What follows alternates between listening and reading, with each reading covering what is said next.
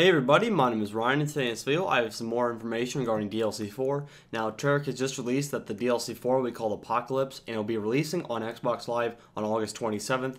Now, there are 4 multiplayer maps as well called Pod, Takeoff, Frost, and Dig, but no one cares about multiplayer. I'm Prestige Master, so I completely quit playing multiplayer, and all I care about is zombies map called Origins. So if we look at this, I'm going to actually kind of try to blow it up a little bit, but it looks like there are 2 zombies. Well, we can see 2 zombies. One is wearing a German helmet, like a Kaiser era helmet or a World War I era helmet. We also see 2 big giants, one at the very far left and one at the far right.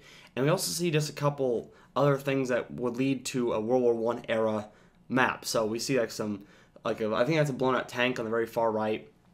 And this, it's very, very cloudy, like a typical war day, or like a lot of bloodbath was spilled this day or whatever. Because usually it's not really sunny in movies whenever they depict a war. It's usually cloudy or rainy, or it's very, very dirty and very unsanitary. So I'm really excited about this. There's really not too much to talk about because it's already released. But another cool thing about this is also on the top of the image, where it says Call of Duty Black Ops 2 Apocalypse, we see some World War I era planes. So they're the split wing planes with the one wing above the other, and those are typical of World War I era. So this basically now confirms that it will be in a World War I setting. And also, guys, I just noticed this right now, is at the very far top right, we see like a bolt of lightning coming straight out of the ground. So what could that mean? I mean, could that be some way to destroy the giant? Is that where the giant comes from? Like he gives off that burst of electricity when he spawns? I mean, what is that, guys? So please leave me your comments below.